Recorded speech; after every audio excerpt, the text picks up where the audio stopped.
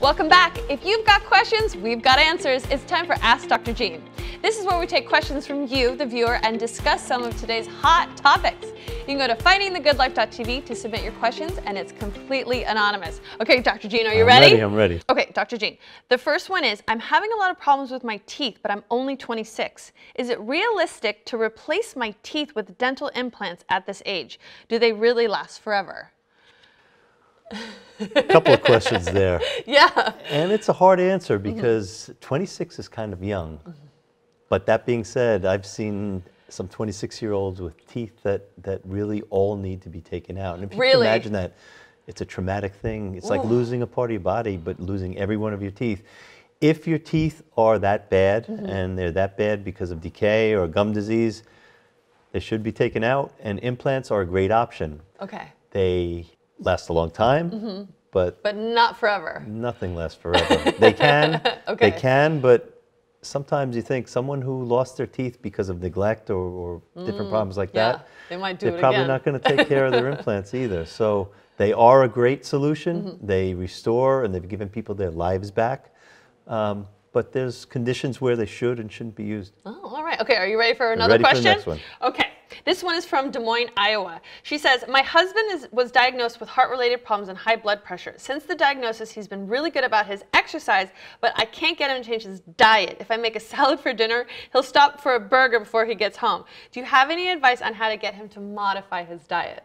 Yes, I do. To say he can't eat a salad isn't necessarily a bad thing because when you get down to it, what he needs to do most likely is cut his carbs. He needs to cut his sugars. The sugar, yes. Cut the sugars. You cut the sugars, you're going to change the hormonal response in your body. You're going to change the way that you're reacting to all the other things. It causes sugars cause inflammation. They cause all sorts of problems.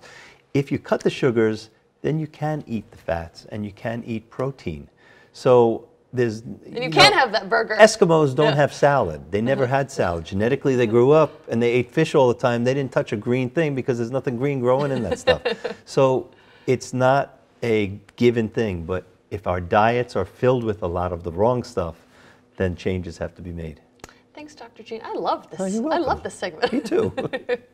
If you're looking for a new activity that builds strength, improves flexibility, reduces stress, increases mental strength, and even helps conquer fear, rock climbing is an excellent choice.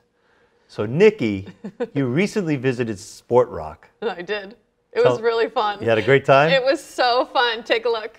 Hi, Leanne. I'm Nikki. Hi. Good to meet you. Thank you so much for having me. Okay, we're here at Sport Rock in Sterling, Virginia, and this place is amazing.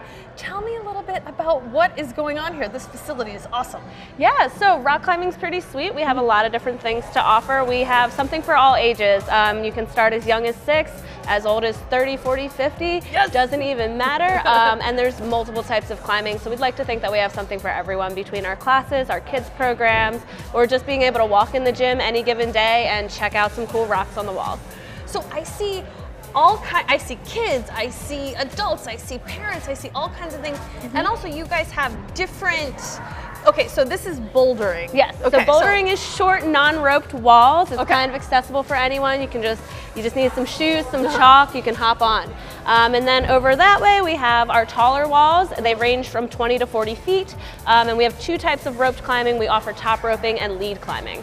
That's cool. Okay, Yeah. so tell me a little bit how you started with this and how your totally. journey to do this. So as a kid, I just kind of went to a birthday party back in the day, and then when I was in high school, they built a little rock wall in our gym, so I learned how to do stuff. And then about 2 years ago, I decided to get a job at a climbing gym, mostly because I just wanted to kind of have access to a gym, and climbing is fun. It's a really great sport where you don't really realize you're working out as hard as you are because you're so focused on everything else.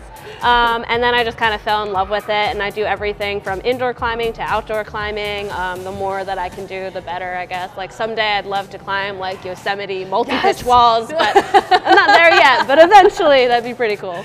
Well, what I like is that you guys do classes here. You can, this whole segment is about trying new things. So like me, I've never done anything like this, but you guys have an awesome staff that will kind of cater to experienced climbers, beginner climbers, and everyone in between, and you guys have something. So you guys have camps. Tell me a little bit about all the things that Sport Rock does. Yeah, so if you've never climbed ever in your life and you just want to walk through, just like you, we have this program called Open Belay, Open Climb. Today is a holiday, so we're running Open Belay and Open Climb here. So it's like $20 and you're with an instructor who knows all the ropes, that's me. And then we just get you on the walls. We teach you how to kind of try out the basics, which is really just getting up from, right? Like getting up to the top of a wall, getting comfortable with the heights, feeling the holds is step one. And then from there, if you love it, you can learn how to do what I'll be doing today, which is the basic skills stuff. Yes, we have a lot of gear. So you'll learn how to do the harness, you'll learn how to use the ropes, you'll learn how to use gear, carabiners, gree-grees, ATCs, you name it. And then once you get certified, you'll need like a bunch of tags that say, you know what you're doing, you're not going to drop anybody. You can just come in at any time. So rope climbing is typically a partnered sport. And we have ways to meet people. We have like belay buddy groups, meetup nights, all that good stuff. So you can always make new friends. And if nothing else, there's bouldering where you don't need a partner. You can just kind of hop on, and a lot of times you'll meet people through bouldering because you maybe you're cheering each other on, or you ask the beta. Beta is, what's your moves on that climb? Like, oh man, this hold was pretty cool, that one was kind of hard, I think you should reach this way or move that way.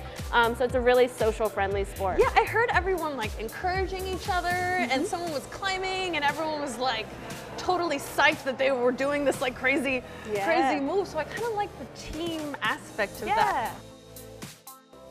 Climbing is now a competitive sport, so we do send kids to compete on a regional level, a national level. We just sent 2 kids to the Bouldering Nationals in a couple weeks, so that's pretty cool. And Olympics? Olympic sports? Yes. So 2020 will be the first Olympic time or Olympic sport, I guess, for rock climbing. So the Tokyo 2020, they've created a format. We might have future Olympians right here, right Probably. now. A couple of these little ones running around. We'll be back with Finding the Good Life right after this quick break.